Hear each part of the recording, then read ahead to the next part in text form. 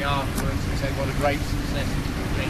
It's been a catastrophe for the people of Iraq, it's been a catastrophe for the whole world, and now of course there is the threat both from George Bush in his final year and John McCain, the Republican presidential nominee, that there could be an attack on Iran. I want to see peace in the Middle East, and that means all states should get rid of their nuclear weapons, and I would like to see Israel decommission its 200 nuclear weapons, and if we're serious about peace, we should be doing so as well. There's absolutely no justification for Britain spending £80 billion on a new generation of nuclear weapons.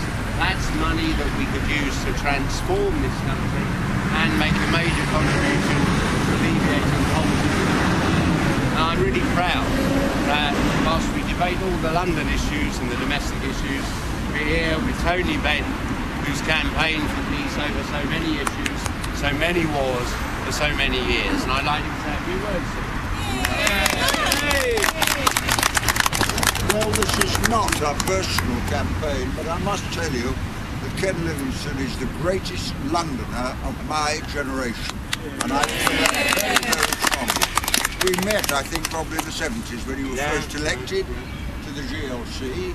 And Mrs. 1975, I remember now. Well, there you are. It'll be in my diary, so I can.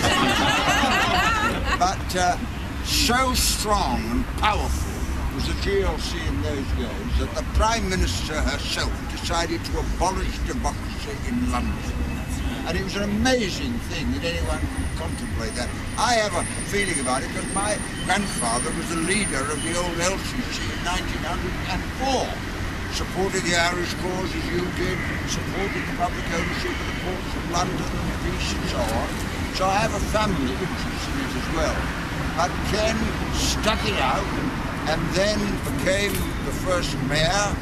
At the time didn't have the support he should have had from the Labour Party, but now they've realised what a mistake they made. And what he says is right. It is about peace, it is about justice, it is about fellow feeling with people from all over the world. And London is such an exciting place.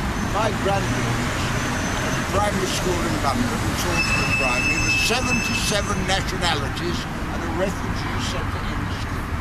And when I used to go and talk there, it was like addressing the General Assembly of the United Nations.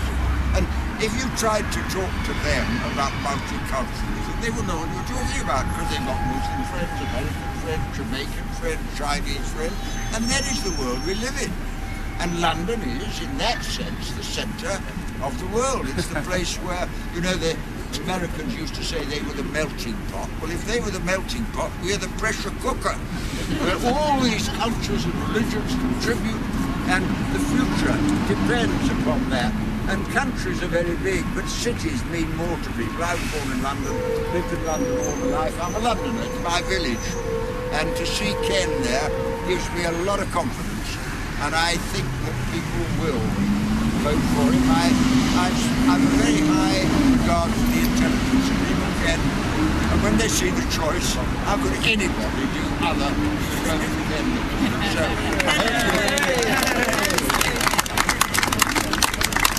now, Jeremy, Emily, circus sessions.